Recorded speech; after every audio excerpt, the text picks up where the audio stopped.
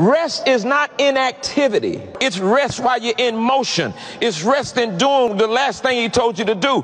Rest while you are working. In other words, you got bills to do, but you're still going to work. You don't sit there and say, well, I don't make enough money, so I stay home. No, you're still going to work because you're dependent on God to make up for what you don't have. You're not resting from activity. You're resting in activity. And rest while you're working. This is what God wants from us. He wants us to rest while we're doing what we're doing. You're in motion, trusting God. You're trusting God. You're walking, trusting God. You're dressing the kids up, trusting God. Cleaning your house up, trusting God. Doing all the things you do, trusting God. Don't know how this gonna come out. Listen, somebody said, you know, the rent is $500. I ain't got but $200. I'm gonna write the $200 out, trusting God. You'll be so amazed what God can do with a person that will dare to rest in the midst of activity, in the midst of doing what you do. I don't know how I'm gonna feel. I might not feel better, but I'm gonna do what's right because it's right,